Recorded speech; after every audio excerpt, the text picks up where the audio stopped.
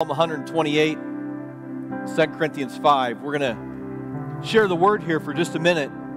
Before we do that, I want to show just a little clip of a video from 2 years ago. This was actually in 2019 at the Charis Bible Family Conference. And it is an amazing hour and a half, but I'm going to share just a couple minutes of it.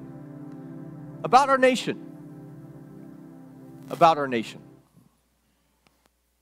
The 4th of July, and we have limited time, so let's go, because this is a spot that people across the globe would crawl over cut glass and barbed wire and float in leaky boats just to be where we are. And so we need to understand what it is. You understand that if a company on one side, if a car dealership on one corner and a car dealership on another corner, one's prospering and one's failing, there's a reason. If there's a factory on one corner and a factory on another corner, one's failing, one's succeeding. If a church on one corner and a church on another corner, one's failing, there's a reason. When there's a country on one side of a river that's prospering and a country on the other side of the river that's failing, there's a reason. And it's important that we know why that is, because when we do things that destroy that, it's just not a right thing to do. What about this place? 4% of the population of the world call themselves Americans. Every year they write more books, more plays, more symphonies, more copyrights, more inventions than the other 96% combined. Why? For thousands of years, people hoped to someday fly. It was Americans that invented the airplane and the light bulb and the telegraph and the telephone, the global positioning system. If you put a collar with a little chip in. A little girl in Poland, in Warsaw, loses her puppy dog. She can take an iPhone, go on the internet, through the GPS, find exactly where her puppy dog is. All of it conceived, invented, and maintained by Americans. Half of all the people on earth live on less than $2 a day. Half of those live on less than $1 a day. The second richest spot on earth is Western Europe, France, Germany, Britain. In America, we have a level below which we will not permit a person to sink. You come here, wave your foreign flag, put your feet up on the gripe and complain about the country. We will bury you with stamps for food, a roof over your head, a bed to sleep in, unlimited health care for you and anybody you've ever met, unlimited education. A person living in poverty in America, this is not my opinion, this is the Rector study done by the Heritage Foundation and the Wall Street Journal, done every 24 months for the past 37 years. A person living in poverty in America is more likely to have a telephone, a television, an air conditioner, an automobile, eats more meat, and has more square footage space than the average resident of the second richest spot on earth, Western Europe. The question would be, why? This place blesses people as none other. All over the world there are skyscrapers. Why? Because an American named Elisha Otis invented the elevator. And there are places where it's 100, 120 degrees. Why? Because an American named Willis Carrier, God love him, invented the air conditioner. And made a ship parking in Singapore at this very moment is using a GPS, a global positioning system conceived, invented, and maintained by Americans. No other nation on earth could send men to the moon. As they circle the moon, would read that in the beginning it was God who created the heavens and the earth. As they land on the moon, would take communion in recognition of Christ shedding his blood for all mankind. There's never been a place like this place. And whenever anybody's in trouble, who do they call? When a ship is attacked on the high seas, has happened over 300 times last year, has happened repeatedly in the last month, as you've seen, to whom do they appeal? The 327,000 Americans that wear the uniform of the United States Navy. If it weren't for them, there would be no peace or stability. You couldn't take your yacht and go across the Mediterranean for fear that somebody would get you, but they know that there's Americans. Now, as a result, America has done good for people. And it blesses folks. And that puts it in the line of fire. And I'll just tell you this, quite frankly. America's not under attack because it's evil. America's under attack because it's good. 85 cents out of every dollar that goes for the cost of global evangelism. My daughter spent a year in Rwanda, where 80% of the people are Hutu, 20% are Tutsi, 80% tried to kill the 20% and did, chopped 1 million people to death in 90 days. And so the Americans have come in to try to bring some stability, and I went to visit her, and she would go down the street. She stopped in a little flower shop, and she ordered some flowers and said wanted to pick them up on the way back because she wanted to have them on the table for her parents. When she walked out, she said, only an American can do that. They wouldn't trust anybody else to order flowers and not pay for them in advance. But they know that an American will keep its word. It can go 85 cents out of every dollar. If you took all the money that goes for global evangelism, the people that are reaching the outreach to share the gospel, if you took the entire planet, put it all in a pile, and you increased it 2, 3, 4, 5.5 times, that's still not as much as Americans give. This is the lighthouse for the gospel. This is the place. You take, and Scripture says if you want to take a city, you have to bind a strong man. There's only one strong man in the world. It's the United States of America. You take America down, the rest of it is a piece of cake. Israel won't last a month. The fact is, we are, as they call Israel, the little Satan, they call America the great Satan. America is under attack because it stands for righteousness. And when we Christians separate themselves aside and allow this great lighthouse for the gospel to be turned over to people that don't approve of what we're doing, then we see what happens in South LA and in Chicago, where 52 people were shot last Saturday and Sunday. That's what happens when man abandons God. And so you and I need to be a part, and our founders didn't want us to make an error. America is blessed. We are a blessed nation, and it's what we're fighting for. There's a reason why we're a blessed nation. We're a blessed nation because a group of people who were Christians left tyranny to come and establish a nation of freedom. It really wasn't what they were set out to do, but when they got here, they decided they needed to. And they established a nation on freedom. And when they began to try to figure out how were they going to establish this nation different than any other, they got nowhere until they started seeking the face of God. And when they sought the face of God, they began to get a set of instructions of how to lead a country. We are a relatively young country, but yet we have the oldest government in the nation, in the world, oldest government in the world. All the other governments have turned over. They've changed the way they do government. There's even a nation that's tried to replicate our government, but was unsuccessful because they didn't incorporate God. They took God out. We, as people, are called to influence the culture. And I want to talk to you today about the church influencing the culture. And I just want to whet your appetite with a little bit of that video that is full of amazing stats and information. It's an incredible video that I watched yesterday.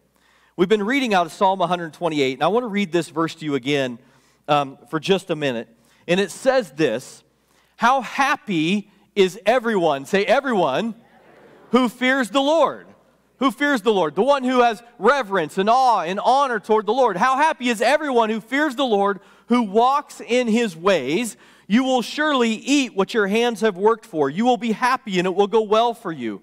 Your wife will be like a fruitful vine within your house, your children like young olive trees around your table. In this very way, the man who fears the Lord will be what? Blessed. May the Lord bless you from Zion, so that you will see the prosperity of Jerusalem all the days of your life, and will see your children's children. Peace be with Israel. In verse 5 it said, may the Lord bless you from Zion. We've talked a little bit about how changing culture starts with me. It's an individual responsibility. How happy is everyone who fears the Lord? A man who brings honor of God in their life has an opportunity to influence and change the culture they live within. And then it says, the man who honors God and who fears the Lord will sit around his table, and he will begin to change the culture of his family. He'll begin to influence them, and he'll have a wife who's a fruitful vine and children who are like young olive trees. That's a beautiful thing if you didn't know. It's a good thing. And so the family influences culture, and really the church influences culture.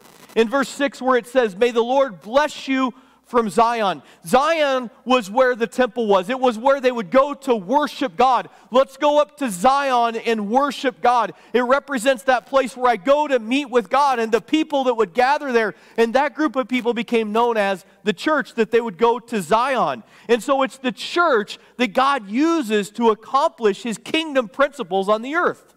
The church, you and me together, united together, along with all of the other believers, because the church is not a building with a name over it. The church is a people. Like I said a few months ago, Israel is not a land, but Israel is a people. It's a group of people. God named them Israel. That is their name. That's who they are. They happen to live in a land that we call Israel as well. But we are a people. The church is a people. It's a group of people. And as the church operates together under an awe and an honor of the Lord, he begins to affect culture. And we all know for years and years and years there have been more division among us than there's been any coming together. And in that, we've separated ourselves, and we've had that 2-year mentality that we talked about in Jeremiah 28, the 2-year mentality of, well, we're just going to go see Jesus one day, so it doesn't matter what happens in our culture. And we have abdicated our responsibility within the culture. And so we see things happening in our schools, and in our government, and in our cities that are not godly at all, not how we were formed and fashioned and who we were called to be. And the church has to begin to engage in the culture. Today, because Christ lives in us, we are the temple of the God. We are the church. We're the church. The church is the embassy operating with God's kingdom authority in a foreign land. You are the embassy of God. You are the one that represents God. The church is the place where the rules of eternity operate at a location of history. We gather together as the church so that we can hear from heaven, so that we can live out heaven's viewpoint in the world. That we would gather together to hear from heaven. We come here today to hear from heaven so that we might go out and represent heaven's viewpoint and release it to the culture. I want to look at a couple verses in Hebrews chapter 12, and then I'll get to 2 Corinthians 5 in a minute. And in Hebrews chapter 12, it says this, starting in verse 18. And it says, "For you have not come to what could be touched, to a blazing fire, to darkness, gloom, and storm, to the blast of a trumpet and the sound of words. Those who heard it begged that not another word be spoken to them, for they could not bear what was commanded. If even an animal touches the mountain, it must be stoned. The appearance was so terrifying that Moses said, 'I am trembling with fear.'" They are talking about when they went to Mount Sinai. And God revealed himself there. And when God revealed himself on the mountain, it actually evoked fear and terror in the people. And then if they touched the mountain, they were going to die. It's the place where the law was delivered to the people, at Mount Sinai. Here's the thing about the law. The law does not bring comfort. Does it ever bring comfort? When you see the law, does it bring comfort to you? When you're driving down the road and you're not quite sure how fast you're going, you see a police officer, do you have that little jump in your heart? Like, what am I doing? The law simply does not bring comfort. But that doesn't mean the law is bad. It's not all bad. Some parts about the law we would think would be very good. They're even written in our laws, like do not kill, do not steal. Those are things written in our laws from God's law, from the 10 Commandments that were handed down. Those are not bad things. Those are good moral things. But there's a few things about the law that we don't agree, that's hard for us. Like maybe the first one, honor the Lord your God. Put him first in your life. Honor Jesus. And some of us are like, oh, well, don't make a law out of that one. Make a law out of that do not kill thing and that do not steal thing. But don't make a law out of honor the Lord. And that one about keeping the Sabbath and making it holy, let's don't make a law out of that. Because that confronts us, right? Those things begin to confront us. But if you're a thief, the law would confront you as a thief. The law can only identify our weaknesses and indict us. Mount Sinai represents the law that indicts us. We don't want to climb Mount Sinai. And so in Hebrews, that's what it's saying, that they went, and you don't want to go climb Mount Sinai. That's where people were afraid and terror of God. But listen to what it says after that, talking about another mountain. In verse 22, it says, "Instead, you have come to Mount Zion, to the city of the living God, the heavenly Jerusalem, to myriads of angels, a festive gathering, to the assembly of the firstborn, whose names have been written in heaven, to a judge who is God of all, to the spirits of righteous people made perfect, and to Jesus, the mediator of a new covenant. Jesus, the mediator of the new covenant. There is only one mediator. A mediator, there's only one that makes things right between man and God. That is Jesus. Don't let anybody ever deceive you. There's only one on the face of the earth who ever came to make things right between you and God, and it's Jesus, the mediator of a new covenant, and to the sprinkled blood, which says better things than the blood of Abel. Jesus' blood was better than the blood at the sacrifice.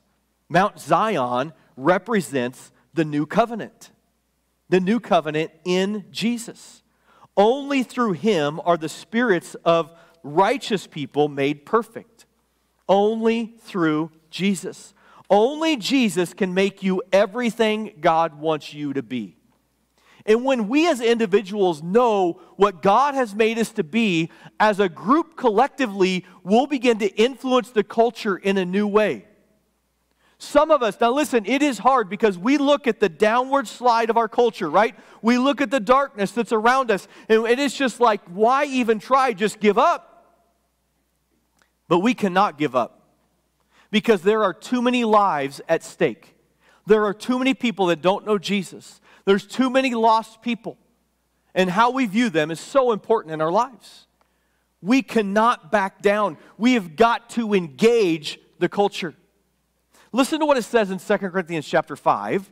And there's some interesting things here. I'm going to read a couple verses to you. In verse 5 it says this, "Now the one who prepared us for the very purpose is God. God has prepared you for a purpose, who gave us the Spirit as a down payment." That's just good to know, that you have the Spirit of God as a down payment. If you are born again, you have the Spirit of God within you, and that Spirit of God actually marks you. It's the God factor within you that you know you're a believer. No matter how much somebody wants to come argue with you and lie to you and tell you the Word doesn't exist and tell you all these falsities about God, no, I have the Spirit of God as a down payment in my heart. I know who God is. You're not going to argue with me. You're going to argue me out of things. Your lack of wisdom in the Word and your lack of knowledge of the Word is not going to argue things out of me that I've experienced with God. That's the Spirit of God as a down payment in your life. Verse 11 says this, "Therefore, since we know the fear of the Lord," the honor, the respect, the awe, that God is the supreme being, "we try to persuade people." Our responsibility is to persuade people. We're supposed to be a light to them, a light in the darkness. We are called to be a salt in this world. Whoever we're around, our lives should be persuading them to come to know Jesus. They should see God living in us, that they would want Him. Verse 14, it says this, "For the love of Christ compels us, since we have reached this conclusion, if one died for all, then all died, and He, Jesus, died for all, so that those who live should no longer live for themselves, but for the one who died for them and was raised." Because Jesus has marked you, who do you live for? Who are you called to live for? Jesus. You're called to live for Jesus. He died for you. And it said that, that should just really, it just should go off inside of us. Those who live should live no longer for themselves, but for the one who died for them and was raised. And just a couple more verses, starting in verse 16. From now on, because we don't live for ourselves anymore, we do not know anyone from a worldly perspective. From a worldly perspective. Think about the people you're going to encounter today that you've already got preconceived notions about. Anybody going to go see a family member today that maybe they don't want to go see? A spam caller on your phone? Anybody going to go venture a store today and, be frustrated by who may or may not be there?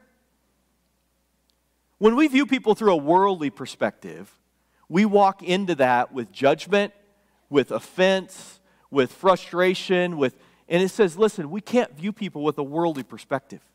We have to view them from a heavenly perspective. What's that mean? They know Jesus, they don't know Jesus. And if they don't know Jesus, why do we expect them to live like they do know Jesus? Why do we just want those that don't know Jesus to clean up their morality so that we're happy because they're not offending us anymore with their immorality? The more immorality that we see with those that don't know Jesus should be compelling us to share Jesus with them so they would come to know Jesus so that then they could live right before God. Because they've been made right before God. Paul is saying we can't view people with a worldly perspective. We have to view them from a heavenly perspective. Otherwise, we'll have no opportunity to be a light in their life. When you walk into a room and you've already got judgment on your heart, you cannot lead them to Jesus.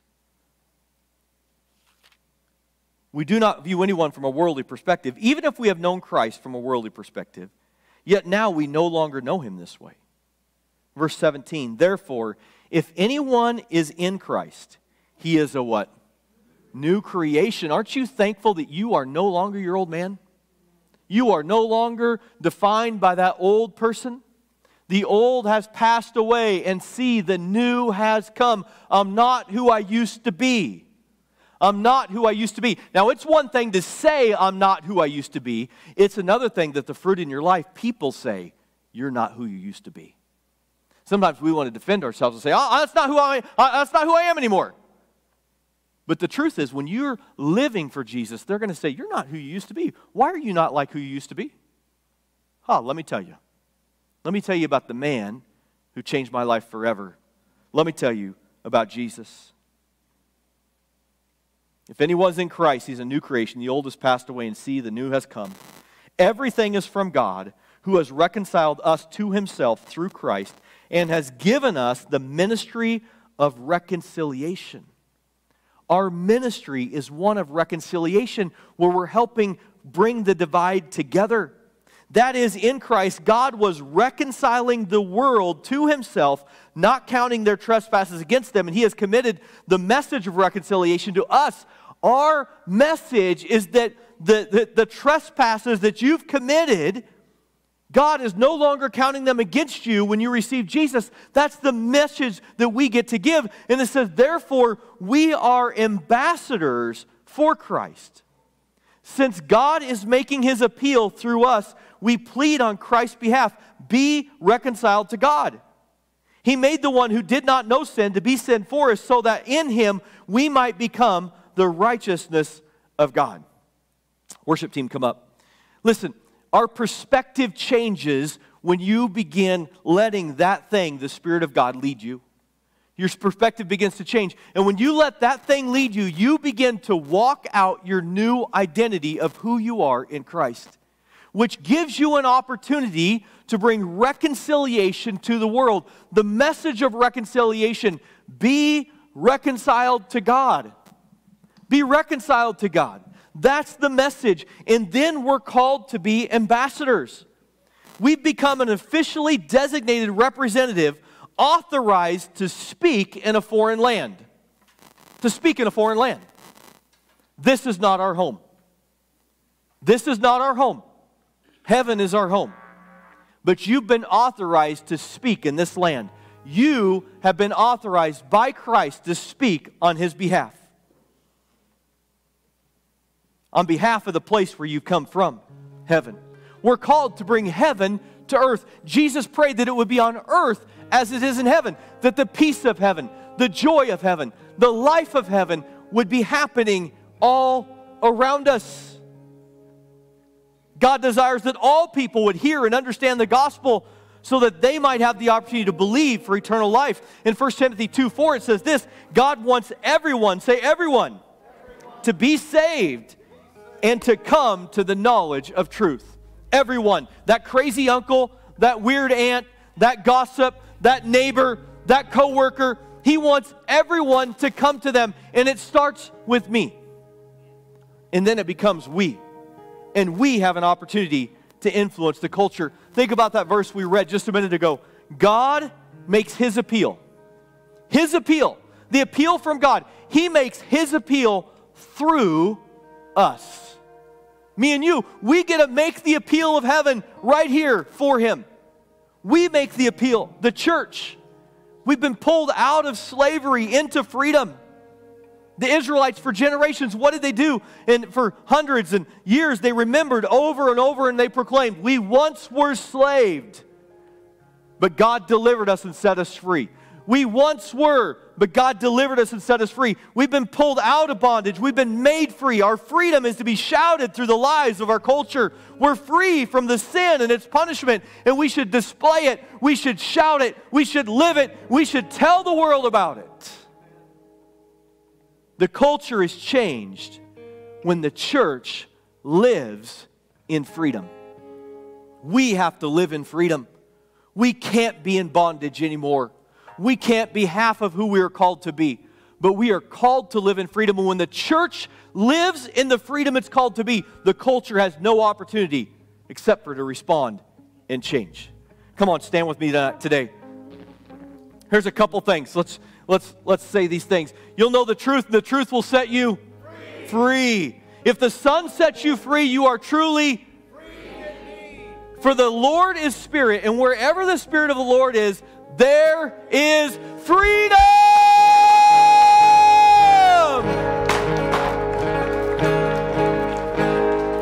Come on, sing this with us before we go.